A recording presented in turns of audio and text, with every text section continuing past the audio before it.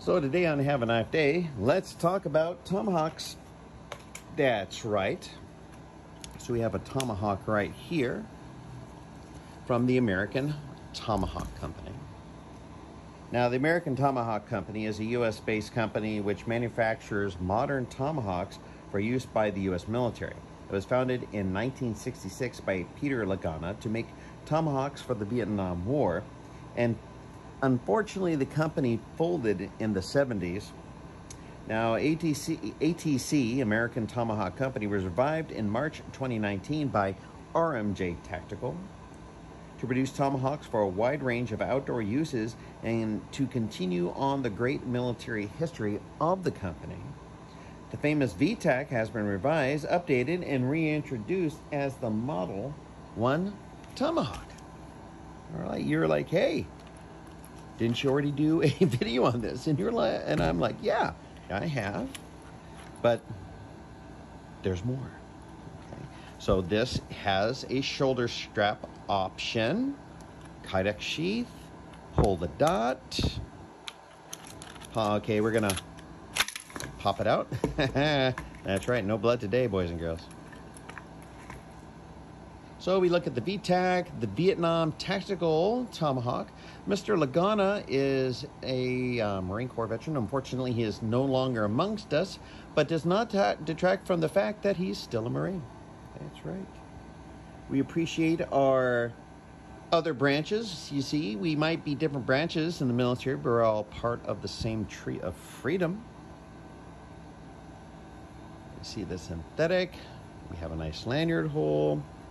There's a nice design here. It's kind of hard to see, but I will be posting pictures for you later on, so you may look at your leisure.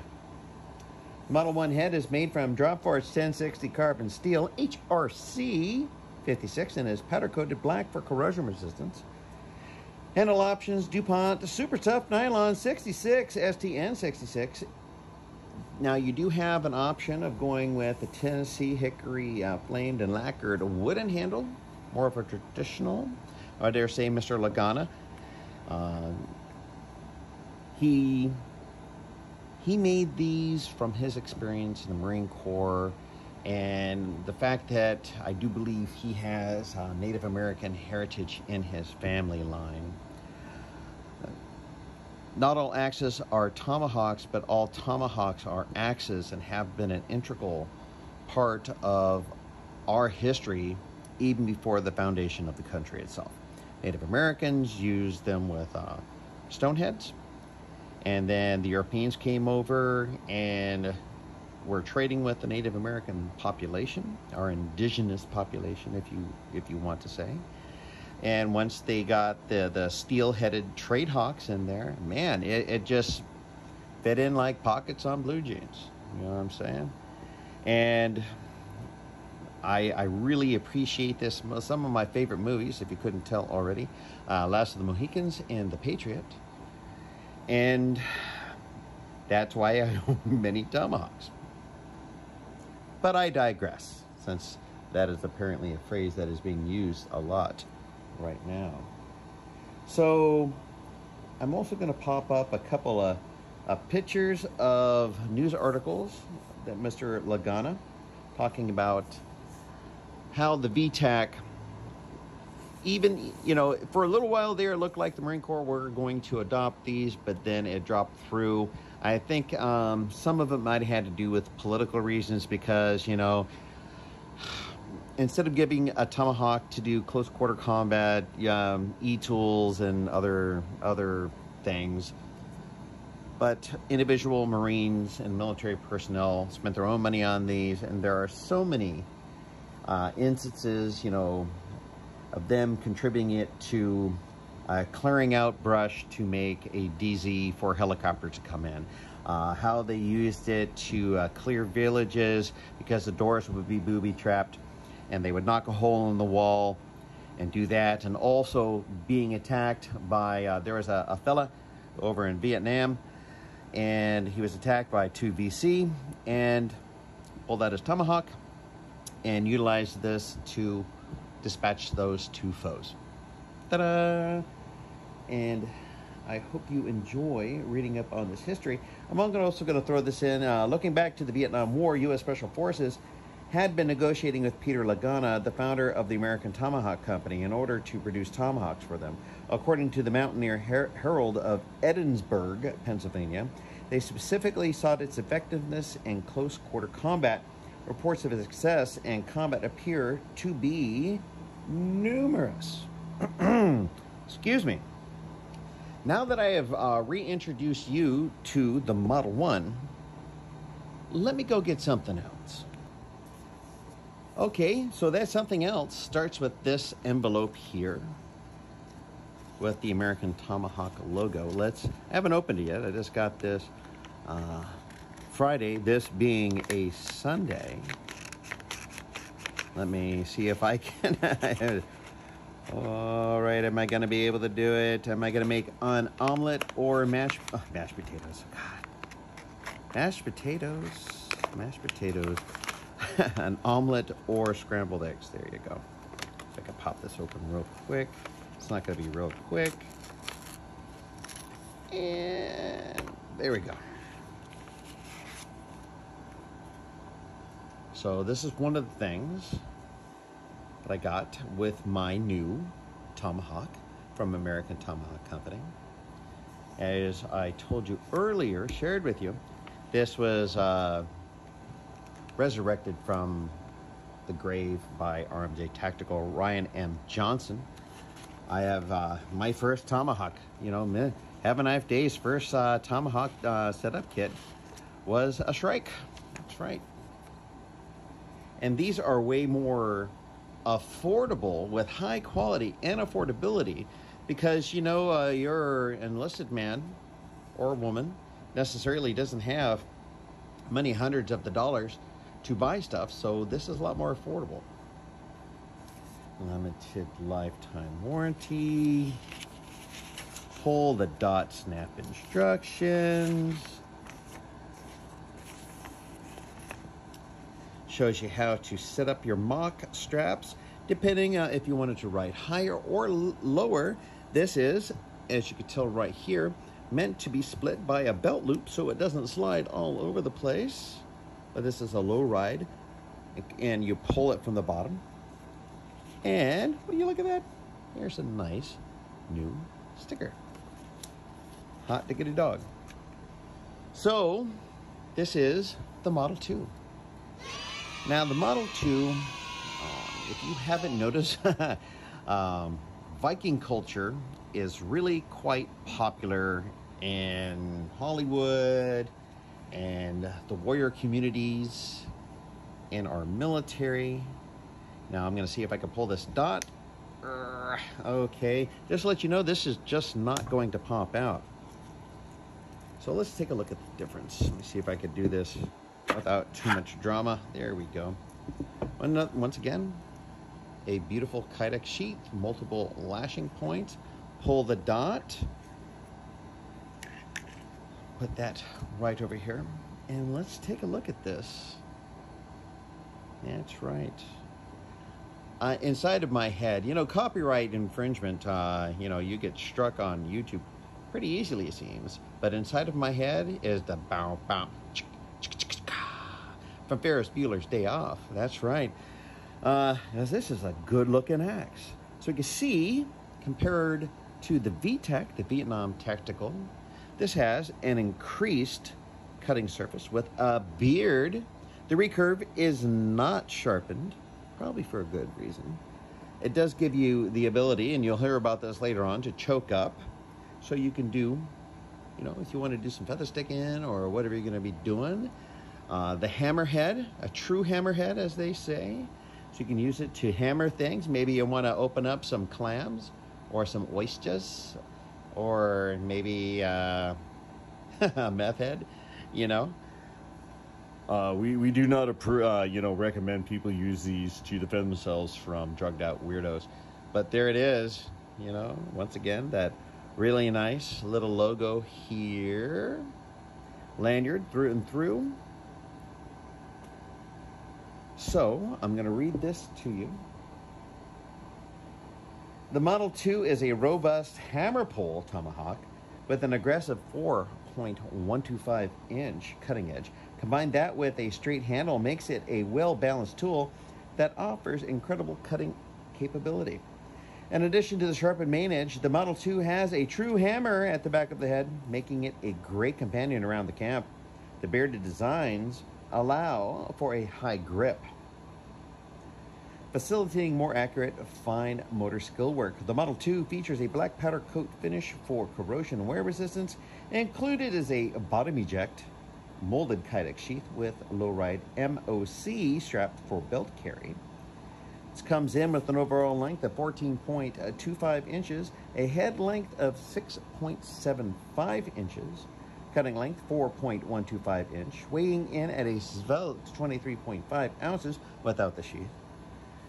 Blade material, drop forged 1060, black powder coat finish, handle material STN 66, super tough nylon, sheath kydex scabbard with low ride mock straps. And of course, this is why I wanted to, you know, from the original LaGana to going forward with the RMJ Tactical. If you do follow RMJ Tactical's collaborations with, say, CRKT, you will see that in the industry, by and large, the bearded Viking, quotes, style axes are quite popular. So, there you go. Pretty cool, huh? But I got something. All right, so here is our heat gun. That's right, remember, safety first.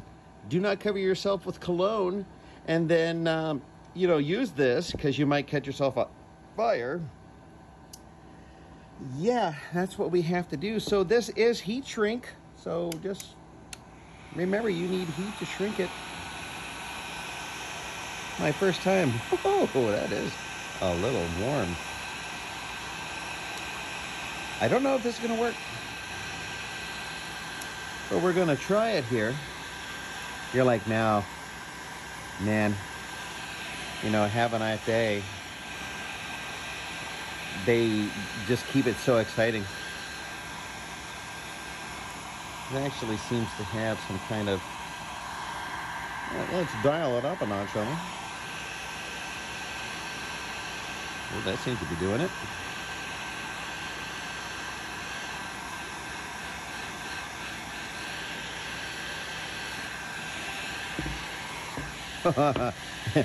Paperwork, you know, paper and, you know, heat, that's an awesome thing. Oh, these are the mock straps. So there you go. I thought I'd throw in there haphazardly as I do this. Who knows, I might even speed this up post-production.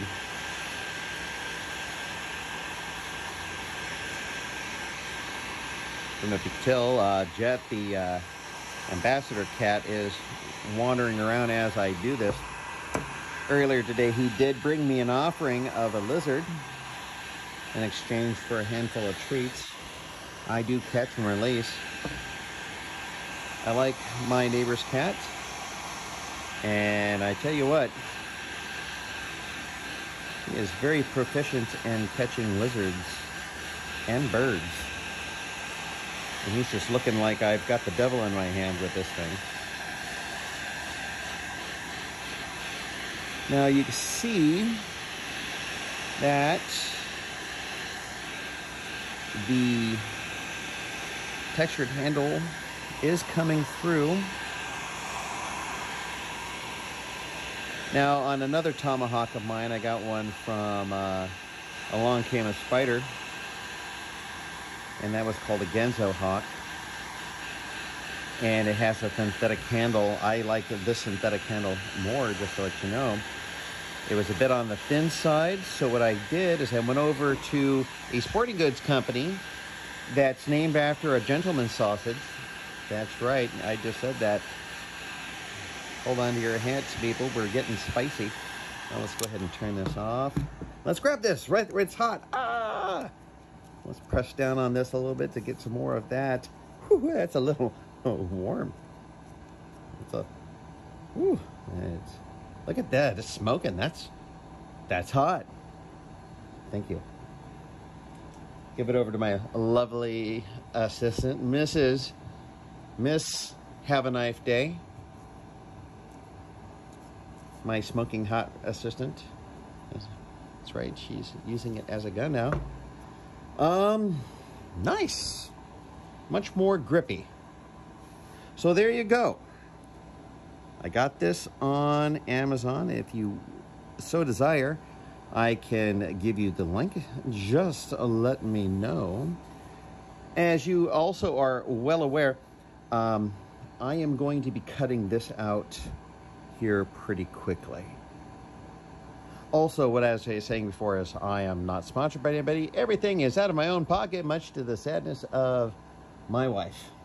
That's right, I told her it was either, you know, collecting knives or meth. So I chose the wiser thing, so I'm collecting blades, and I'm leaving the meth for politicians' sons. You know, they need all the meth they can get. So there you go. And what do you think? Pretty cool, huh? We will be right back. So I went out to cut this out, and well, let's just say it didn't work out really well. And if you wanted to know what it looked like on the inside one of these things, it does pick up the texture of the handle very, very nicely. Very, very nicely.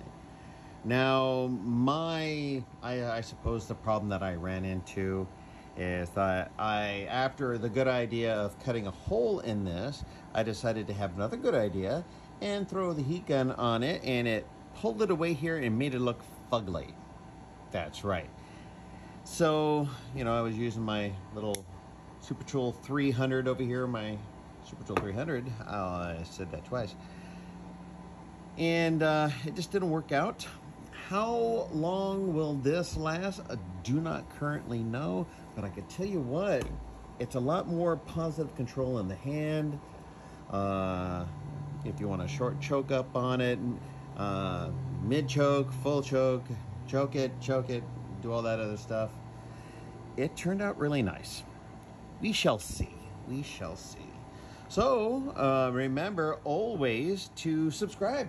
That's right. We're trying to get up to 1,000 subscribers on the channel, and that would just be super cool. Thank you so much for spending some time with me. And remember, if you need a life hack, might suggest a fine tomahawk from American Tomahawk Company. And as always, have a knife day.